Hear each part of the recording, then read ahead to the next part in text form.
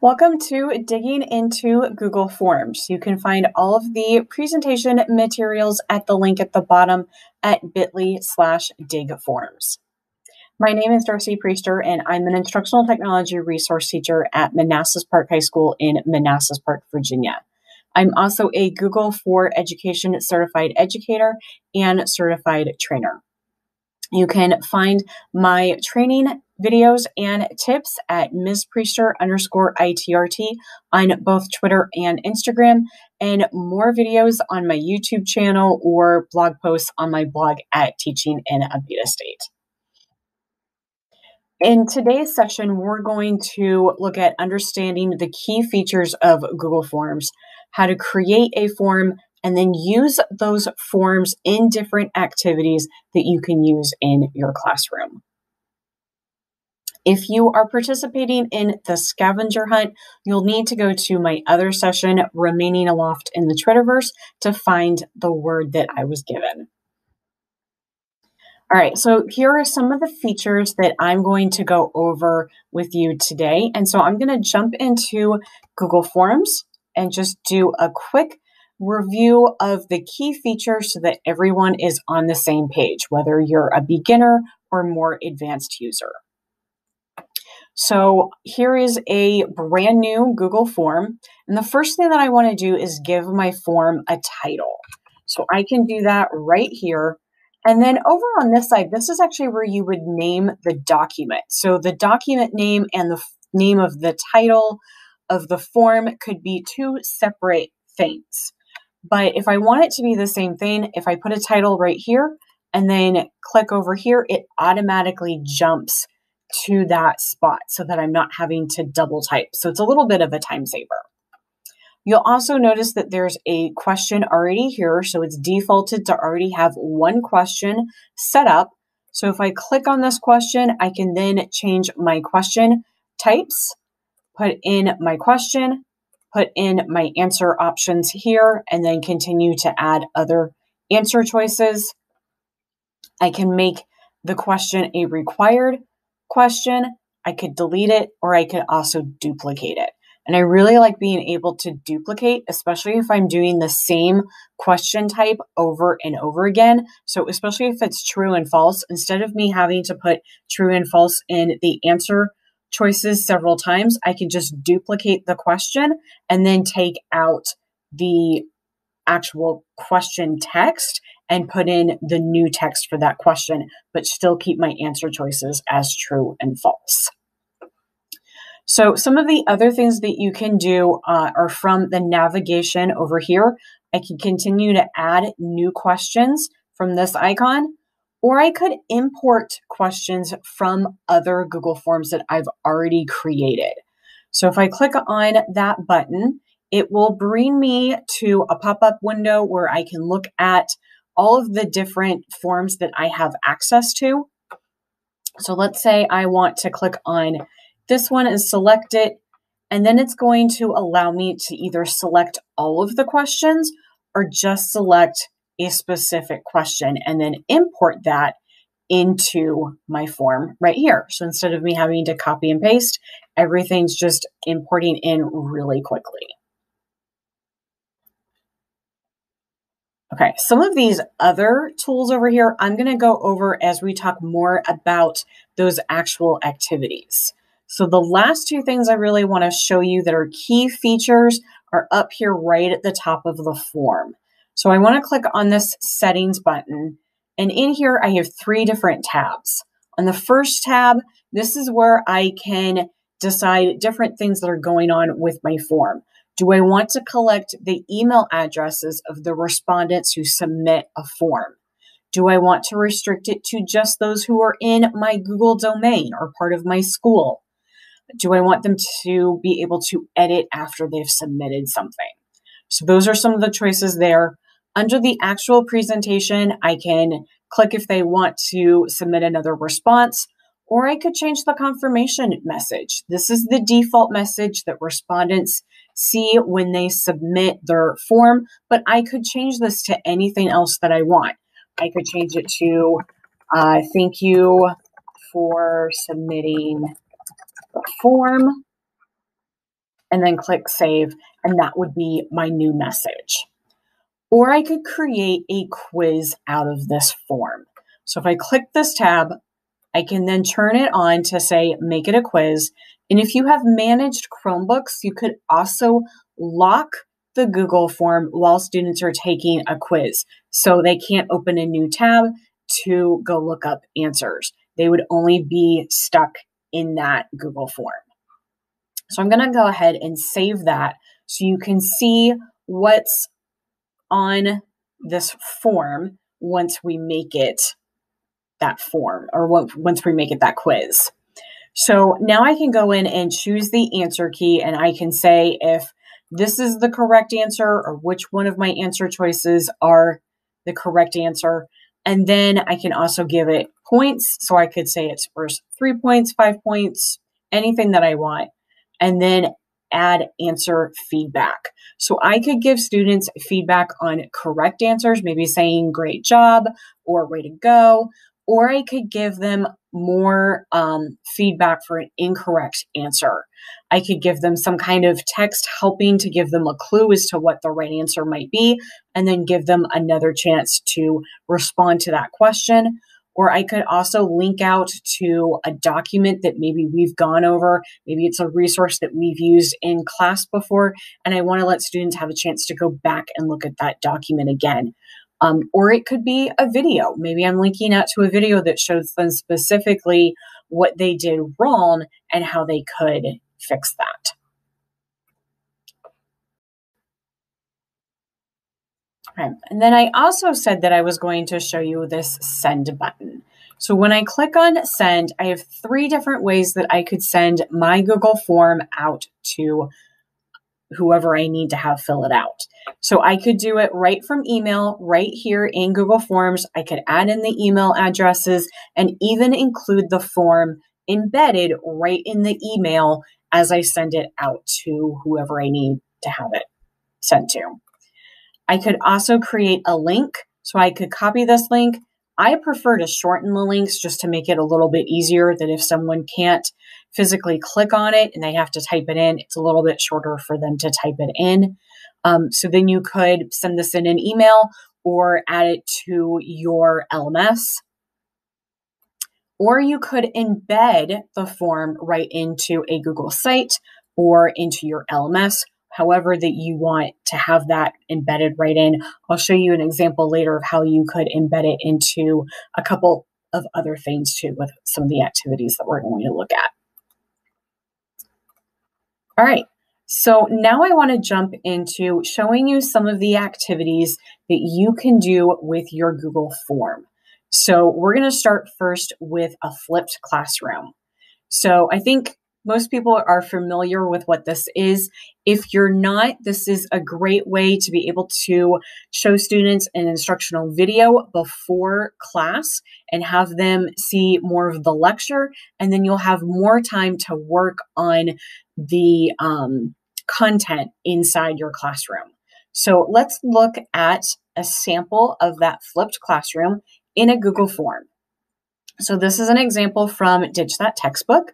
And here you can see they've added a video so students would be able to view that video, understand the content, and then they have some additional questions that students can answer, and you as the teacher would be able to have a look at those responses ahead of class and know where students may have struggled and where you can help them with that content in class.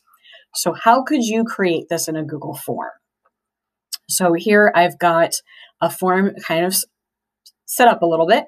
So I could go in, and to add that video, I'm going to go to my right side navigation and click on Add Video.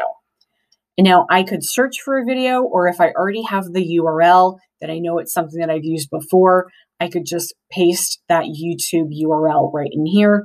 But we're going to go ahead and search for a video. So let's say animal cells, and it's going to search YouTube for me.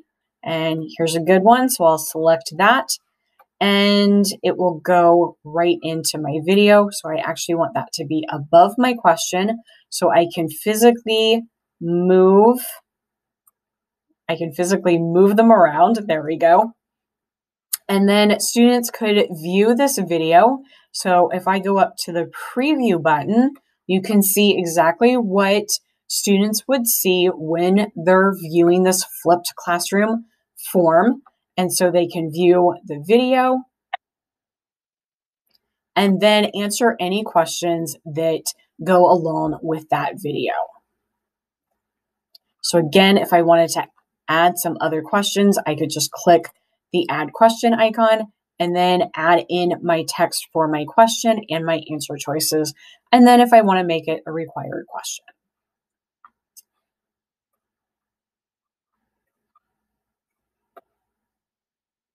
All right, so next we're going to talk about hyperforms. And this is not linked correctly. Let's try that again. All right, so here's an example of a hyperform, and this is a little bit like a hyperdoc. You could set it up to have your headers or your titles, just like in a hyperdoc. If you're going in, you'll have your engage session and your explore section. So in here, students would be able to view different content and then go in and answer the questions for that specific section. So again, if I'm doing something to engage my students in that topic, I can give them a video to watch that will engage them in it, and then have them do a quick question like, what was your favorite thing to learn? And then go into explore and add another resource into that section, and then have questions that will help them further explore and go deeper into that content. So this is set up very much like that flipped classroom. If I wanted to add videos in or add a title or a section. So actually, let me jump. There we go. So if we jump down here, I could add in this engage section and then add in maybe a video resource underneath that, and then a question to make sure that students had some good understanding of that video under that engage section.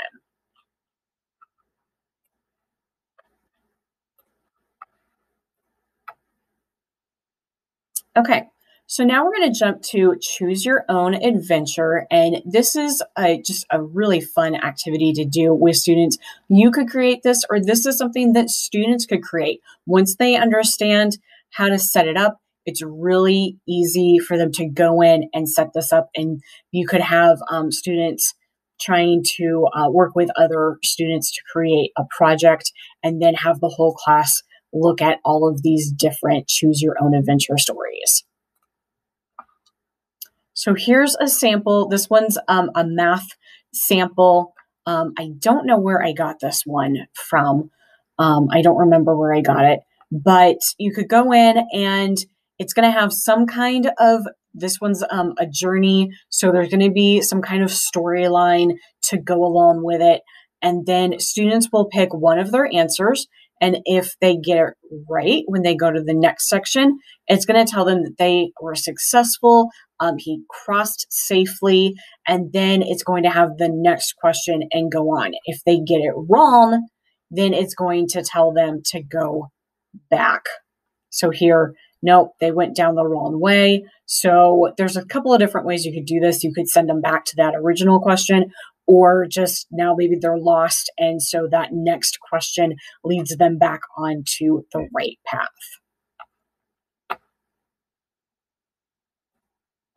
So to set this up, I'm going to use the example of Hatchet. So if you are familiar with the novel Hatchet, I've actually done this example with a English class, a 6th grade English class before.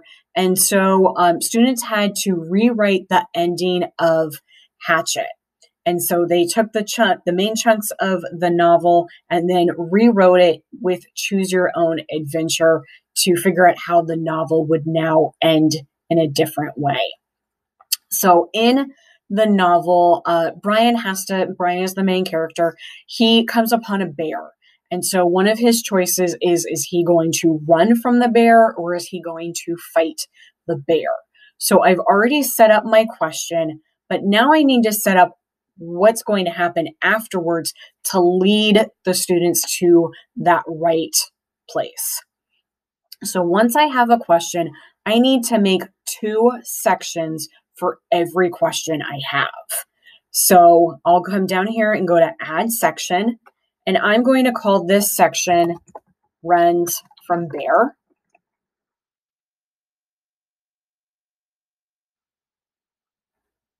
That's actually the wrong spot. So we're going to move that one up. There we go. Okay, so I've created a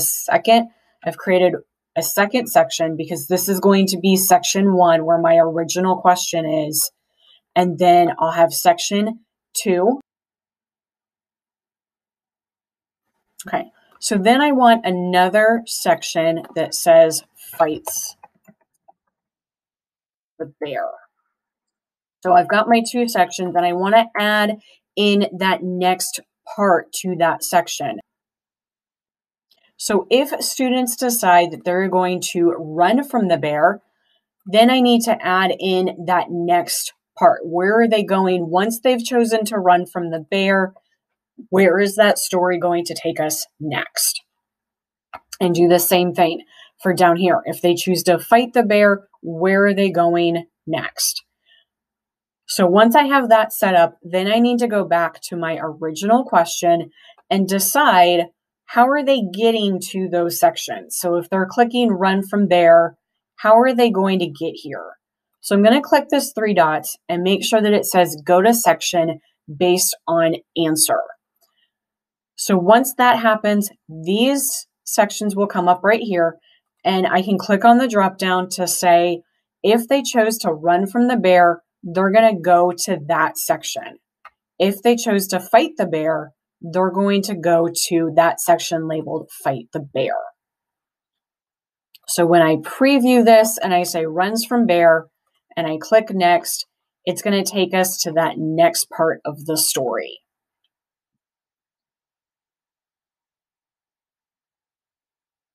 So you have to think about how you're going to set this up ahead of time so that everything works out.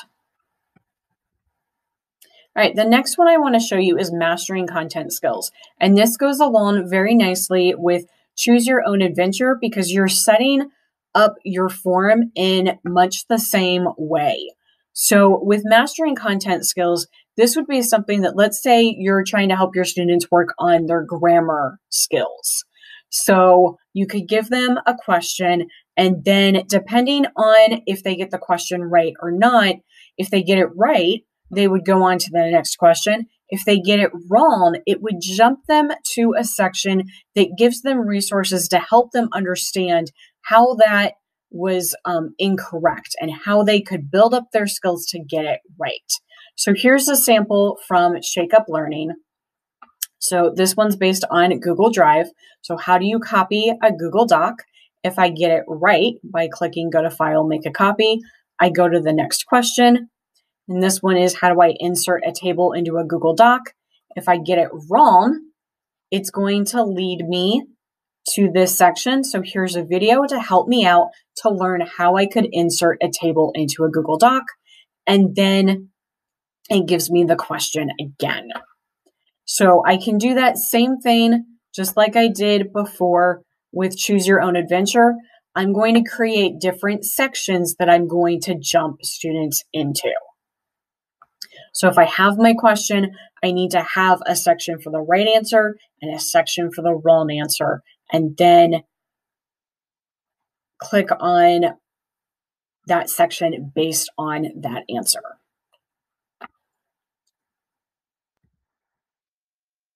Okay, and then we've got digital breakouts.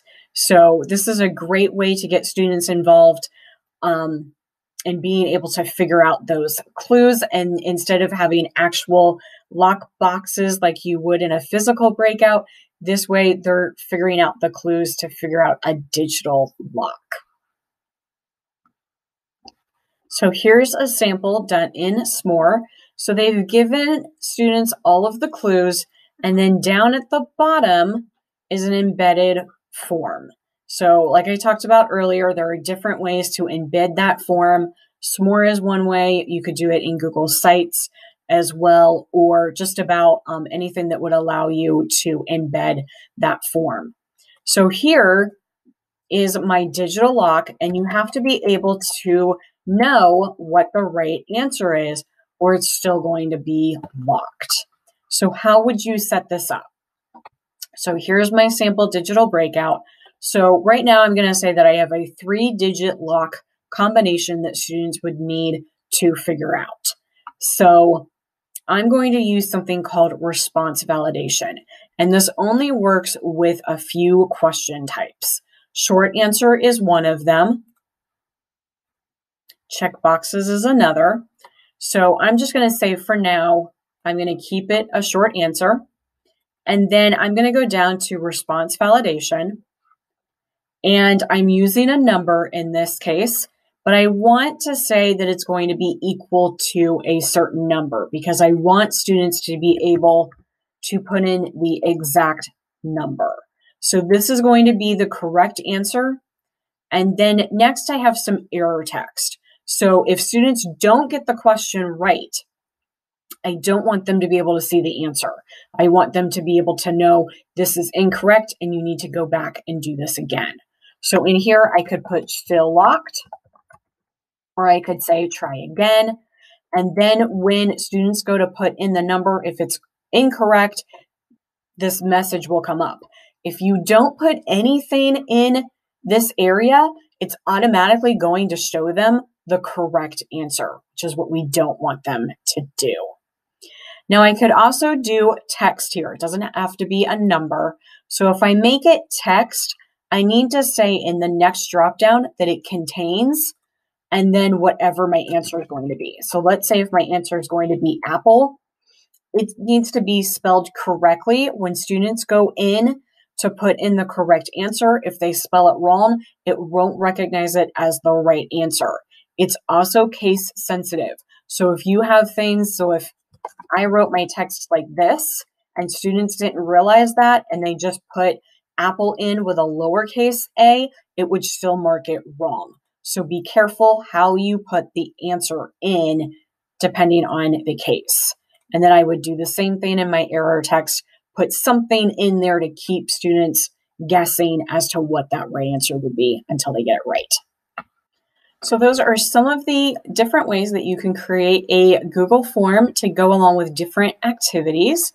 I do have some other examples in the presentation. So if you go back to bit.ly/dig forms, I do have some documents here where you can go in and see beginner level or advanced level activities. If you're just starting out with Google Forms, here are some good ways that you can create different activities, or if you're more advanced and would like to do some bigger projects within Google Forms, I have those both in this presentation.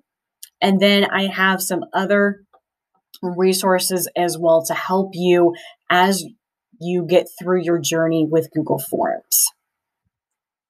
So here again is my contact information. If you have any questions on today's presentation or would like to learn about some other activities that you can do with Google Forms, this is how you can contact me. Thank you so much for watching and enjoy the rest of the conference.